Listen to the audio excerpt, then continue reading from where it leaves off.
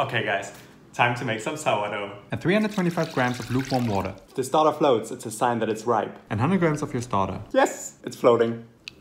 Add 450 grams of bread flour and 50 grams of wholemeal flour. Then mix together and rest for 30 minutes. Add 10 grams salt and 25 grams lukewarm water. Then squeeze and fold to combine. Cover and rest for 45 minutes. Now we're doing 3 sets of stretch and fold. To do one, simply stretch and fold the dough over until it firms up. Cover and rest for 45 minutes. Second set. Rest for 45 minutes. Third set. And 45-minute rest. Place the dough on a floured surface, fold it, then use a dough scraper to create tension across the top. 20 minutes rest. Flour a proving basket with rice flour and fold the dough into an envelope, just like that. Place into the basket and stitch it across the top. Then keep in the fridge for 8 to 14 hours. The next morning, preheat the oven and a large casserole. Flour the bottom, score the dough, place it in the casserole and bake for 25 minutes. Remove the lid and bake for another 25 minutes.